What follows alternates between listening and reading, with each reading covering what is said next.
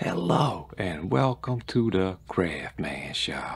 My name is your host, the Craftman. And in today's video, we're going to look at how to build your own bead box inspired by bead making stuff.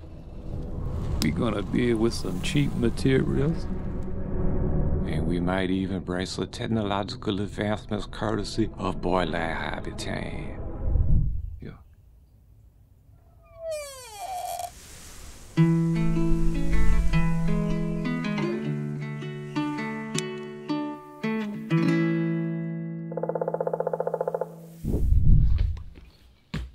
A bead box. This has been on Craftman's list for quite some time. Bead making stuff does a phenomenal bead box. In fact, he invented the term as far as I know. And I like the concept of a bead box because it's literally just beads and some wire and some glue. And just like that, we got us a leg. Pretty happy with that, actually. Can't help but wonder what bead making stuff would think about that leg right there. Yeah, the beads. I mean, you brought me all the way here for this, really. No, I'm playing. I'm gonna add more. I'll add some more things too. All right, let's make us a fully fledged bead box. This is going to be a scratch build. And anytime I do a scratch build, I like to go ahead and look for interesting parts, even when I have no idea how I'm going to use them. The only idea I've got right now is to start by making some teeth.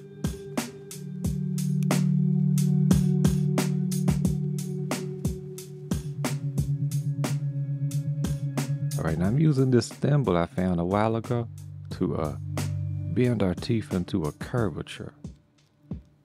And now I got some tacky putty, and I'm going to use it as a head prototype. Later we can sculpt it out of epoxy clay. But let's use actual beads for the eyeballs, since it's supposed to be a bead box, you know. Psych, we're not going to do that. Instead of sculpting the head, let's use a bead.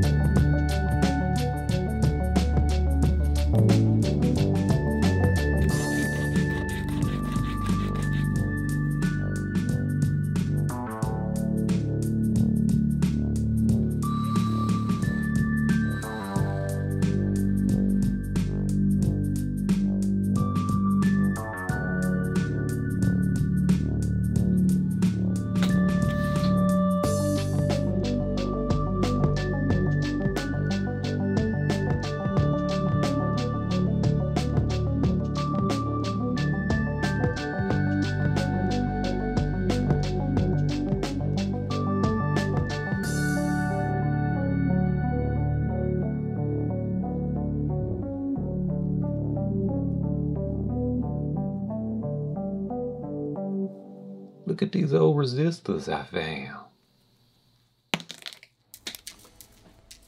The resistors will give us skinny wire legs, which will add some contrast because I want the upper body to be bulky.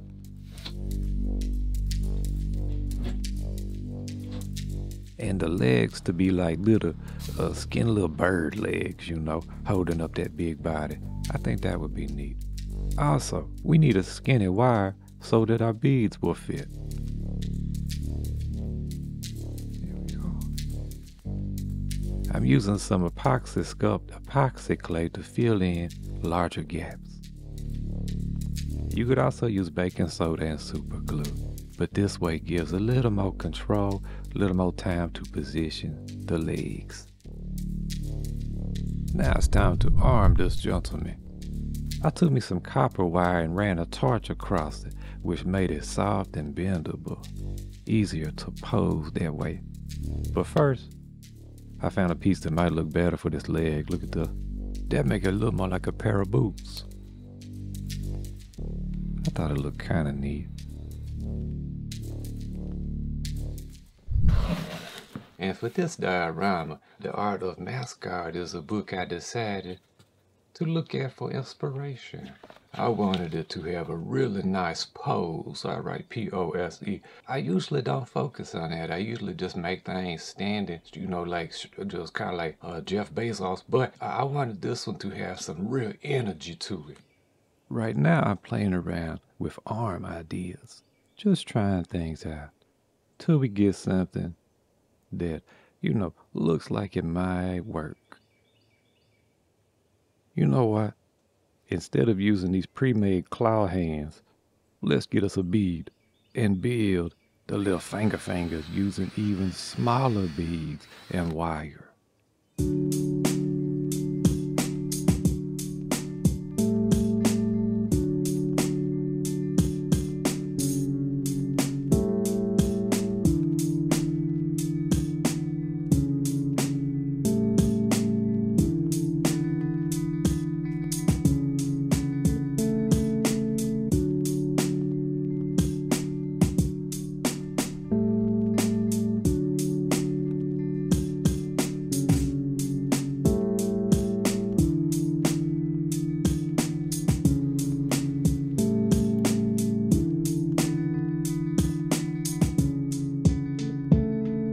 Craft foam is a wonderful building material.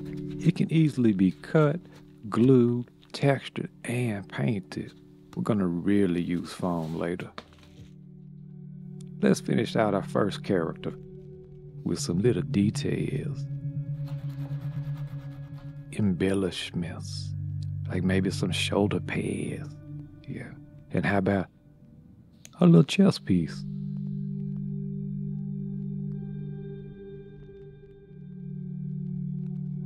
Now I'm gonna use the same little finding from earlier to make us some armor for the back. Yeah, there we go. Now it's time to build us a shield from some old oak scrap wood.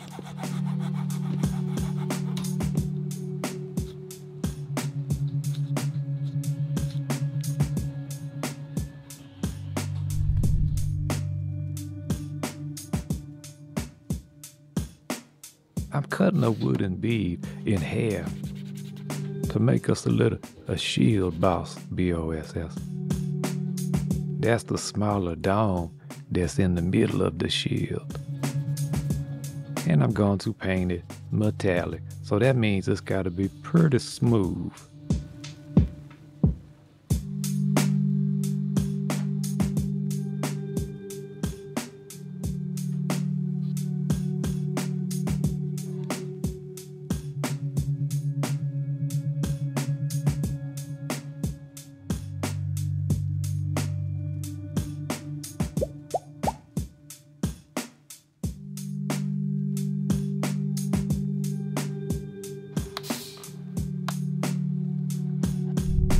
Remember your dust mask.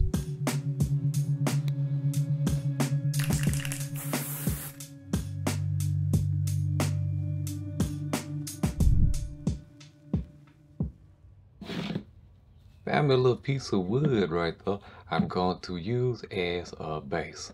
Here's your quick tip if you want to cut you a rectangle or a square, you know, out of a piece of wood. What I like to do is just find the appropriate size bit. This is called a Forstner bit.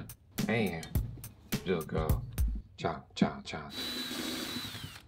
And then just chisel it out the rest of the way. That's all there is to it. We're going to put a battery pack in here basically, and I'm going to explain why that's going to be a little surprise. Now we need some type of monster, some kind of formidable opponent, or we can just build one.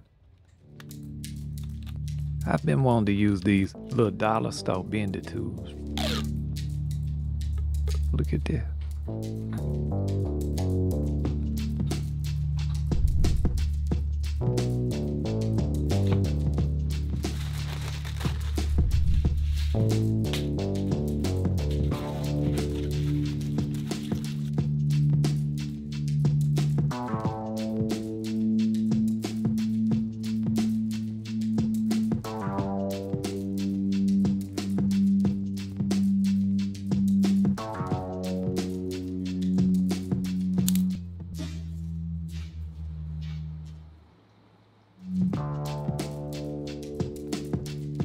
Now to reveal a big secret, trick called second gloves. Look at it. Now I can reposition my camera.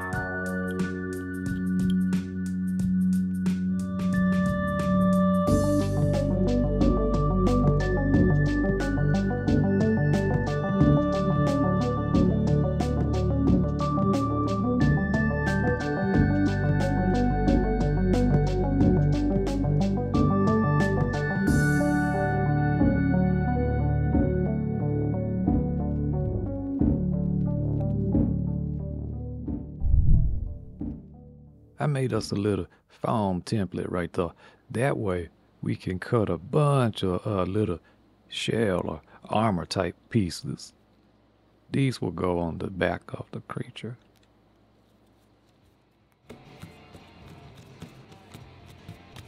Now we don't want totally smooth pieces, so we're going to use a trick I learned from STUDSON Studio. This little ball of aluminum foil is all it takes to get some surface variation and texture.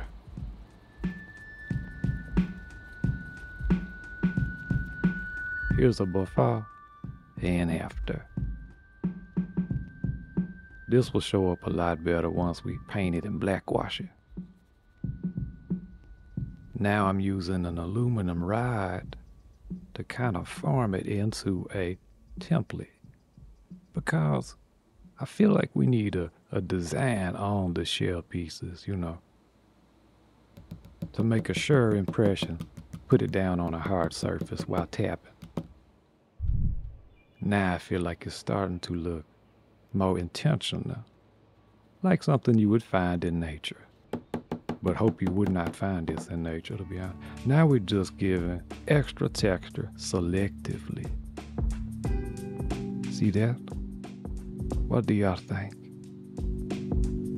Now I'm so ready to glue all this together.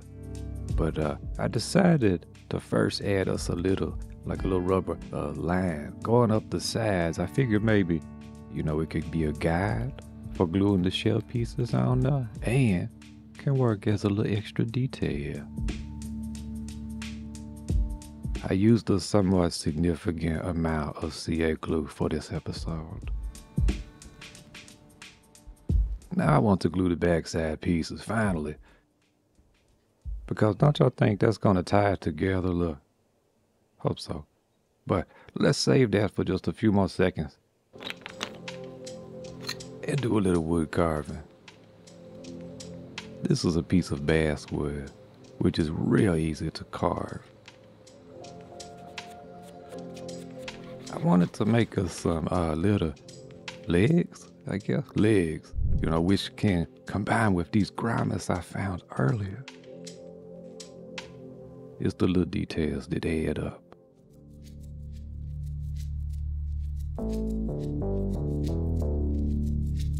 Three, two, one.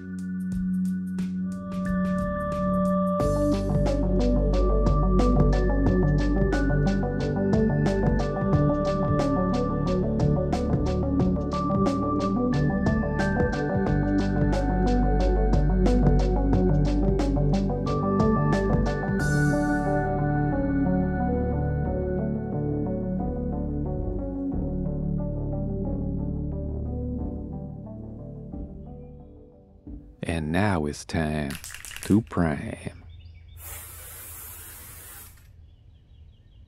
Priming is when it all comes together, all the little different color pieces and everything.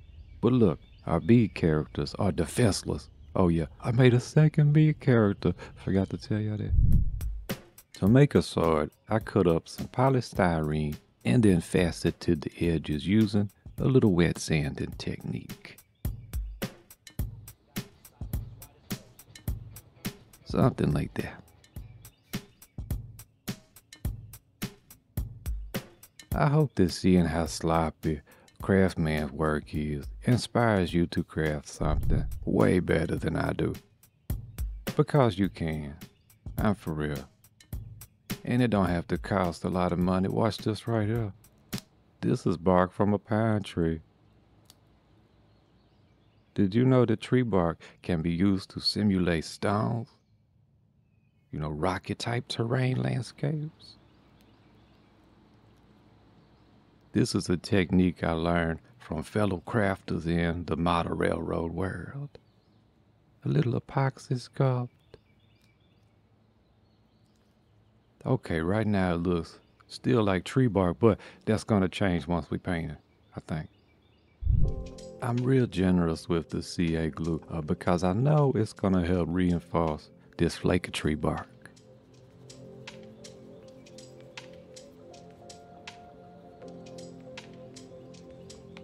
The baking soda and CA glue, in addition to making the base stronger, is gonna add like a filler.